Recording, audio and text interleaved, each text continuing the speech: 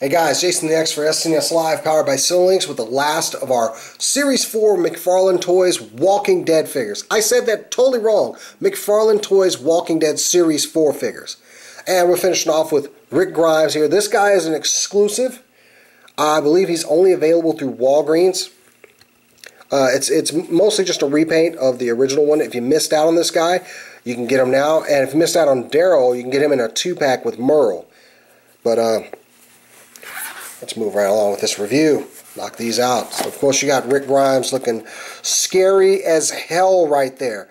This look of kind of fear, and I'm going to kill you. My favorite character on the show. It's a Rick-tatorship! I couldn't help it, I'm sorry. And, of course, if you saw the look of the other reviews, this is what you're getting here. So, yeah. Now, I said that those other McFarlane Toys figures had a lot of articulation, whereas this guy didn't. And it was one reason I passed him up beforehand when he was offered the first time, just because he doesn't have a lot of articulation. He's got some, but the bottom half is pretty much, you've got some in the ankles here. But I do love the paint jobs on these guys. Look at the boots.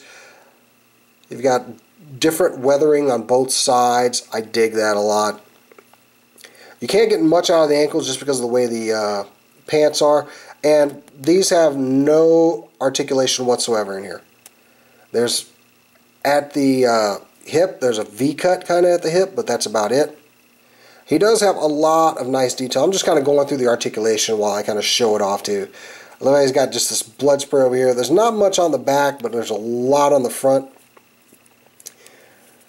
He does have a waist articulation. Got his nice piece on the side here. Rick's great that's 44, sorry.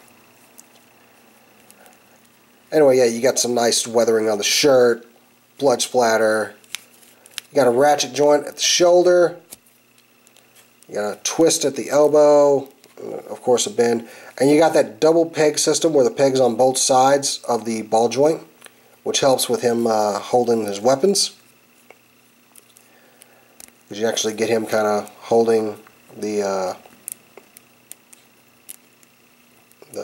hunting rifle here. I was going to cheat and not do it, but I'm going to go ahead and get that in there. So there. And you can't get him get it up to his eye or anything, but you ain't got to get him two-handing it, which is pretty cool. And the head's on a nice ball joint. Get some emotion. Oh, oh.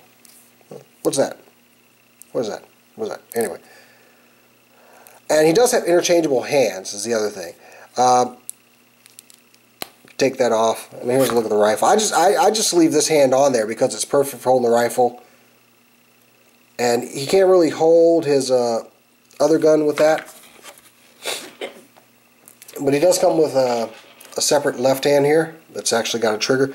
And this open palm hand, which I don't really use it because it doesn't really do anything for me. I will say he does have his wedding band on his ring finger. And you can kind of see it. It's molded in there, and it's got a little bit of coloration. Actually, it doesn't look like it's really, unless it's really faded. But he does have it on this hand too, and you can see it's more of a silver band there. Stop focusing on the wrong thing, camera. There we go. So yeah, with this hand though, you can fit his nice revolver in there.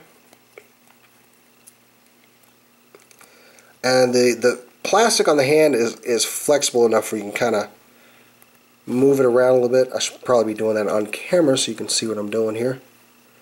But the thing is, the trigger is too far forward to really get it in the trigger guard. Get his finger in the trigger guard. So you just plug that right on there. You can kind of position this finger so it's not in the trigger guard. Maybe he's not ready to kill just yet, or you can cheat and put it behind there.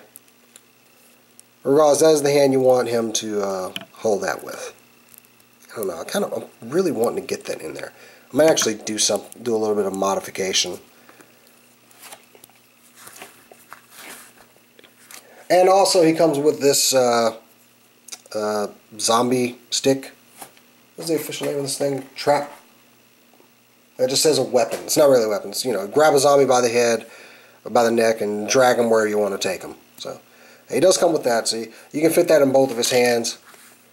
But yeah, if you're a completionist and you missed out on this guy the first time, here's a perfect opportunity to pick him up. I'm going to go ahead and bring in Carl.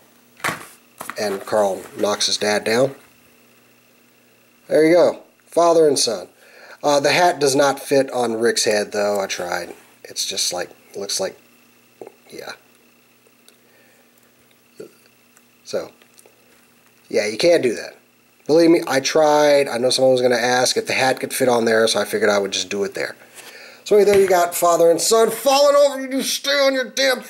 sorry. Anyway. There we go. For a guy with static legs, he has a hard time standing sometimes.